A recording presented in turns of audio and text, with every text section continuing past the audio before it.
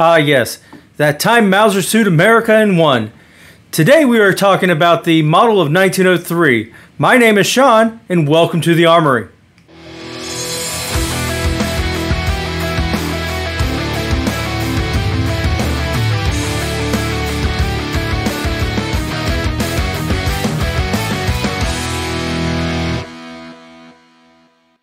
It's February 15th, 1898. The USS Maine has just been sunk in the Havana harbor, and the Spanish got blamed for it. This kicked off the Spanish-American War. At this time, the Spanish were armed with the 1893 Spanish Mausers, and the Americans were mostly armed with the Craig Jorgensen. At that time, the Spanish Mauser was using the 7mm Mauser versus the Americans' 30-40 Craig. Both smokeless powder cartridges, but the Mauser had the advantage in both reloading and the fact that it was a flatter shooting bullet. It had better accuracy and better range. Let's go over to the bench and take a quick look at the two different actions to see how they were loaded. All right, here we have an example of a Spanish Mauser that's a derivative of the 1893. This is a 1916 Spanish Mauser. And then we have a Craig here to show you what the Americans were up against when fighting the Spanish. So here, as an example, I don't have any 7mm stripper clips, but we have an 8mm Mauser stripper clip here. But the Spanish were utilizing stripper clips in their Mausers, whereas the Americans had to single load every single round into the Craig, of which then would close and would feed each individual round. As the bolt would close, the round would come out and into the chamber. And that was the major difference between the Spanish Mauser and the Craigs that the American soldiers were using. Now that we took a look at that, let's talk about this. The Battle of San Juan Hill was one of the most notable battles of the Spanish-American War, and the Americans quickly realized how they were outclassed. There were stories about ammo being dropped as they were trying to fill the Craig rifles, whereas the Spanish were using those stripper clips that we talked about. But long story short, the Americans on paper should not have won that battle, but they did, due to failures of the Spanish. So what happened was, after the Battle of San Juan Hill and everything, the Americans took captured Spanish rifles and sent them back to the States to be looked over to find out what was going on. Why are these so much better? They were sent to the Springfield Armory, and that's when quickly new development of a rifle was started up. So let's talk about this. So the first prototype to come out of this was the model of 1900, of which I'm going to be putting up on the screen for you so you can see what I'm talking about. It was very close to the Mauser rifle that was put in trials in 1892 for the U.S. Army, which was rejected then for the Craig Jorgensen rifle. The M1900 incorporated aspects of both the 1893 and the Craig rifles into it, and this rifle also began the development of a new 30 caliber cartridge. So let's take a quick look at this. This is a real interesting design. It's got that straight stock that you're used to, very similar to on the 1903. It's got a nice size large front sight, but the one thing I do see missing in this photograph is the lack of rear sights. Again, this was only a prototype.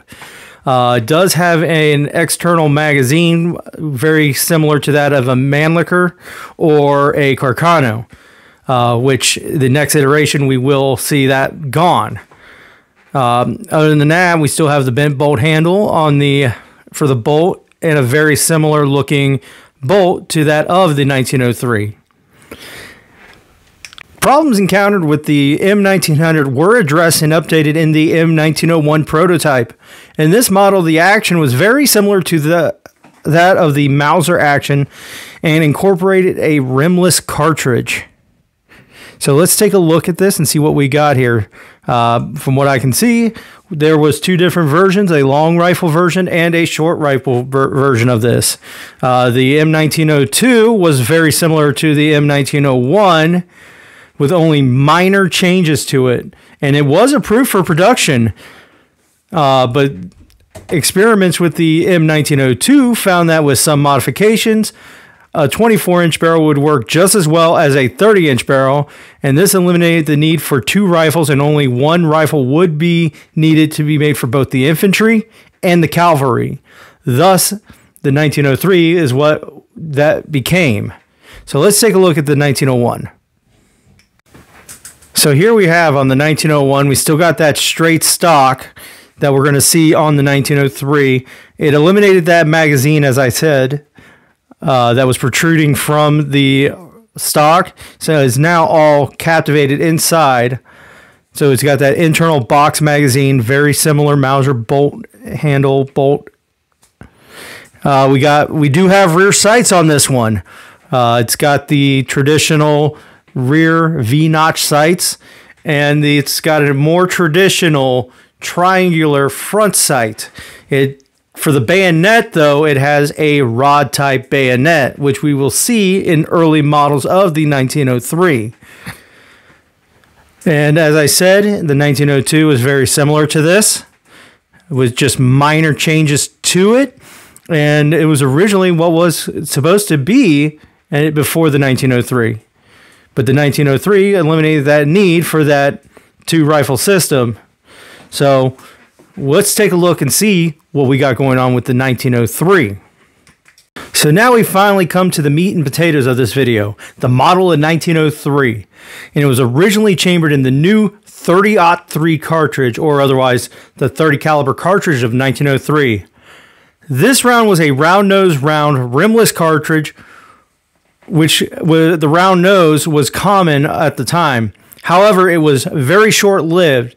Issues arose from the 30-30 cartridge, such as severe erosion of the bore from the pressures. And it wouldn't be till 1906 when the 30-03 round was disregarded and a new cartridge, the 30-06, would be introduced. So let's take a look at the original 1903. It looks nothing like the 1903 you are used to. So the original 1903 looks much different than that, and it is what we see in World War I and World War II. For starters, the original 1903 had a straight stock with a thin band holding the stock and handguard to the front of the rifle. And we'll see this change on a 1918 dated 1903 that I personally own. The front side had holes drilled in it, and the purpose of that was for the sight guard to be able to hold on there. And it was fitted with a rod-style bayonet. The rear sight was a ramp-style rear sight, which was replaced with a more traditional sight later on. And now, since the 1903 was practically a copy of the Mauser, Mauser got word of this, looked at it, and sued the U.S. government for patent infringement and won $250,000 from the lawsuit, which is roughly $7.5 million now. By January of 1905, over 80,000 rifles had been produced at this point. It is also worth mentioning that in 1903, the United States Marine Corps experimented with a bullpup variant of the 1903. However, nothing came about this.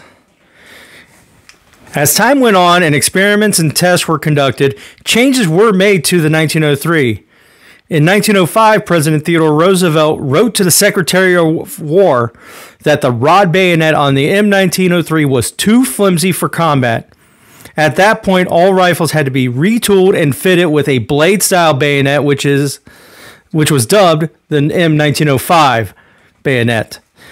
Also, that's when the sights were then replaced for better accuracy, and few original M1903 with rod bayonets remain. In 1906, the most notable change of the M1903 took place. Rifles were rechambered for the new 30-06 cartridge, otherwise the 30 caliber of 1906. You see how they did that? Which was the new Spitzer bullet, which improved accuracy and is the basis for all modern rifle ammunition in military service.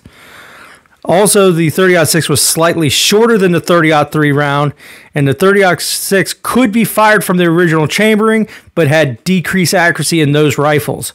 So all rifles were rebarreled and rechambered for the new round. By the time of the 1916 Pancho Villa expedition, the M1903 was the standard issue service rifle of the United States military. In 1909, some rifles were fitted with Maxim suppressors, and in 1910, 500 were ordered for recruit training. There is also an anecdotal evidence that some of the 1903s used during the Pancho Villa expedition were fitted with these suppressors, making them the first suppressed rifles used by the U.S. military in the field during World War I. Officers opposed suppressors since you could not use the bayonet with the suppressor, however. Now, on August 20th, 1910, at Sheepshead Bay Racetrack near New York City, an experiment was carried out to find out if you could shoot a gun from an aircraft. Lieutenant Jacob E. Fickle fired the 1903 at a 3-foot by 5-foot target from an altitude of 100 feet.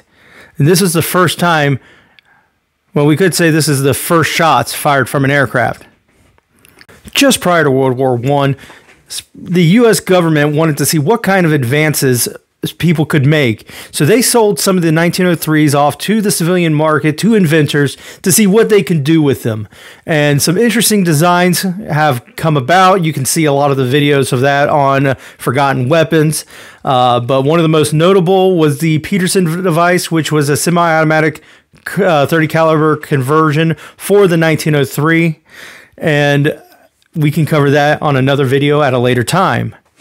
In 1914, Europe had entered into war, and the U.S. had no interest in getting involved. At this time, some U.S. firearm manufacturers had been producing firearms for England, and only Springfield and Rock Island Arsenal were manufacturing the M1903. By the time the United States entered into World War I, 843,239 rifles had been produced. Also, the United States did not have enough 1903s for its troops in World War I, and instead of making Remington, Eddystone, and Winchester retool from the pattern 1914 to the Springfield 1903, they had them retool the 1914 for 30-06 over to 303 British and adopted the model of 1917, which we will cover in another video. World War I created many advancements in firearms technologies, and as trench warfare had become the new norm, rifles were modified with the idea to help increase safety of the soldier, such as stocks that folded down and periscopes for rifles. And one such advancement that was incorporated into other rifles is increased magazine capacity. In 1918, U.S. aircrew were issued M1903 with 25-round fixed magazines. Now, during World War I, some very important issues were found in 1903 receivers. It was found that some of the receivers were becoming damaged due to improper heat treatment and could potentially be dangerous to the soldiers using them. And in December of 1917, pyrometers were installed to accurately measure temperatures during the forging process. For Springfield Armory, this change came around serial number 800,000, and for Rock Island Arsenal, the serial number was 285,507. Serial numbers above this are known as double heat treated. Between World War I and World War II, some 1903s went through a re-arsenal phase where they were given new stocks and new barrels. Let's take a look at one of these rifles that was rebarreled in 1942. Alright, so here we have an example of our 1903. This particular 1903 was made in 1918 and was re-arsenaled, rebarreled in 1942 and restocked last year. You can check out my video on that. So let's take a look at this. So we're going to start off here at our front sight. We got that single blade front sight. I mean, to remove it, there's a screw here that holds it on. Remove it. You can change out that front sight, which you really don't need to, but if you did, the screw right here is what detents it. Later models have different attachments on that, such as the 1903A3, but let's continue. We got our front barrel band held on with a single screw here, your stacking swivel, Move our way through. We got our rear sight. These rear sights get changed out on the A3s and the A4s. The A3s, they remove the rear sights. They remove this foregrip, make a solid foregrip all the way back here. And from there, the rear sights are moved here with a peep sight. Then we come to the bolt. And we got that bent handle, 3-position, well, 2-position safety. You got your off, on. Can't open it with it on. And then you got your takedown. To take your bolt out, you've got your magazine disconnect here. You set it to the middle, and your bolt just comes right on out. It's a very smooth bolt. It's like butter, like glass. It's very smooth, but it's easy to use. The magazine disconnect is very easy to use. So if we put this back in, you have the last round hold open.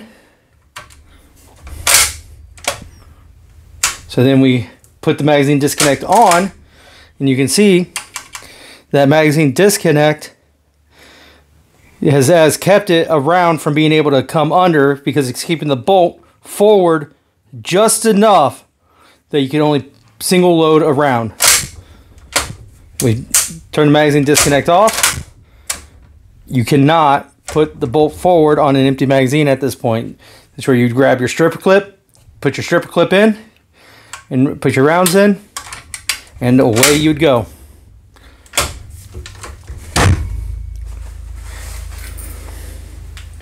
After World War I, development of a new firearm technology began, and advancements into the model of 1903 would seem unlikely. In the 1920s and 30s, M1903s were sent to U.S. allies in Central America, and in 1933, the Federal Bureau of Investigation acquired some 1903 rifles in response to the 1933 Kansas City massacre. And prior to World War II, the M1903 had began to be phased out by the M1 Garand, or Garand, however you want to say that. But in 1941, when the Japanese attacked Pearl Harbor, again, not enough M1 Garand rifles had been produced to issue to frontline troops, and Marines in the Pacific started off the fight with the 1903 and saw frontline combat in places such as Guadalcanal. At this time, Springfield Armory was focused on the manufacture of the M1, so future production of the 1903 was given to Remington Arms and Smith Corona Typewriter Company. You heard that right. A typewriter company was making firearms for the U.S. military. And here are some new changes that came about. Some of the rifles were made with scant stocks, while others had the older style straight stock. And the most notable change at this time was the rear sight and handguard. To simplify the machining process, rear sights from the M1 carbine were fitted to the 1903 rifle on the receiver instead of on the barrel, thus the wood handguard would cover the entire barrel now. These rifles were then dubbed the 1903A3 or 03A3, also known as the A3 for short. And these rifles were issued to troops behind the lines to free up M1 Garands for frontline use. And then the final model of the 1903 is the 1903A4, which sets itself apart as a sniper rifle. The front sight was removed and the rifle was fitted with a scope. And these rifles saw combat with U.S. snipers and marksmen from World War II into Vietnam. In short, the 1903 was America's copy of the Mauser to replace outdated technology and become one of the most famous rifles in American history. Today, you can still see 1903s in use by the U.S. Army drill team and in some ROTC and JROTC capacity. If you like firearm-related content or you wish to learn more, hit that like and subscribe button. Follow us on Facebook and Twitter, and if you wish to support what we do, visit us at thearmoryhub.com. If there's anything you want to see, let us know in the comments below. Links are in the description. We will see you next time at The Armory.